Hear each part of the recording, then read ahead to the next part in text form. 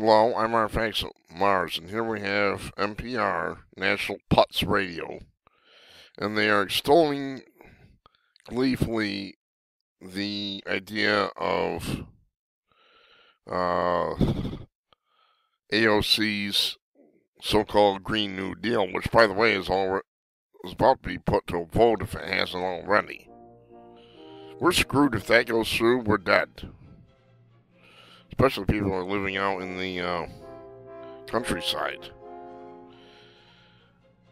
So, I'm not gonna read this. This is a huge article, so I'm not gonna read it.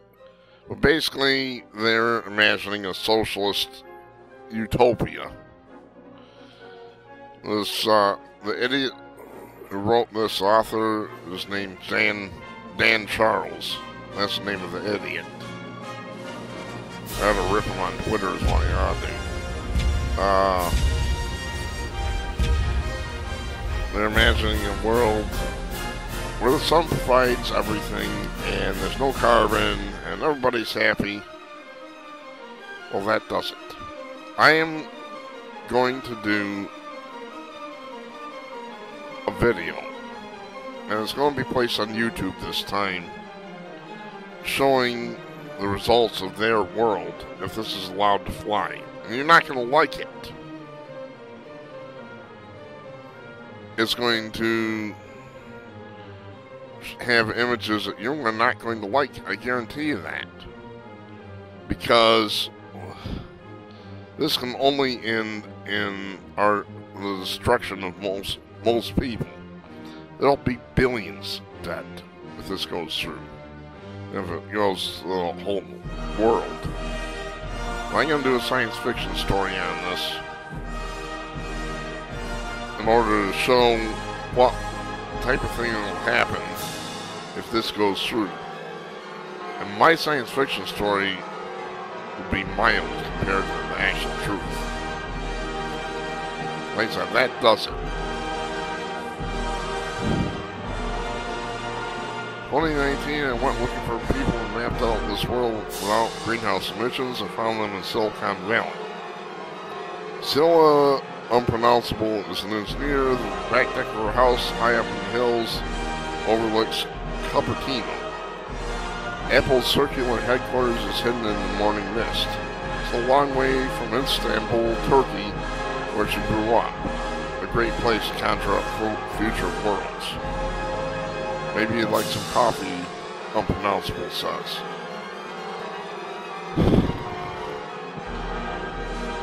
This goes on and on. This is a huge article.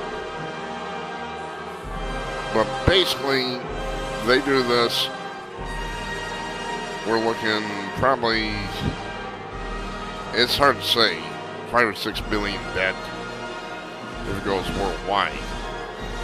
In this country, probably 300 million, I would say.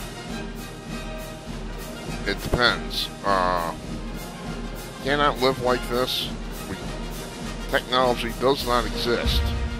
You get enough energy to heat our homes and run our gadgets.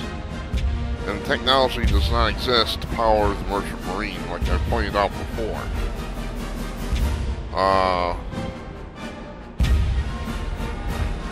So I am open to suggestions as far as plot.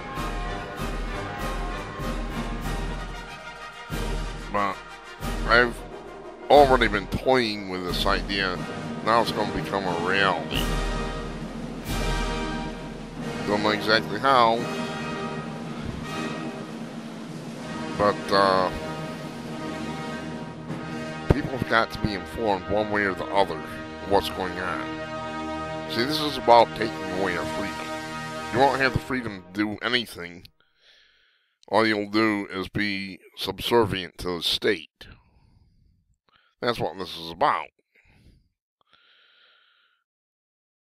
Until we can get something like 0-point energy or something of that nature where, you know, your average car can produce its own power and you don't have to worry about things. We're going to need oil. We need oil anyway for all sorts of things. Car tires and insulation, and, electrical insulation, forging metal. We need oil for all sorts of things. And these scumbags would take that away from us.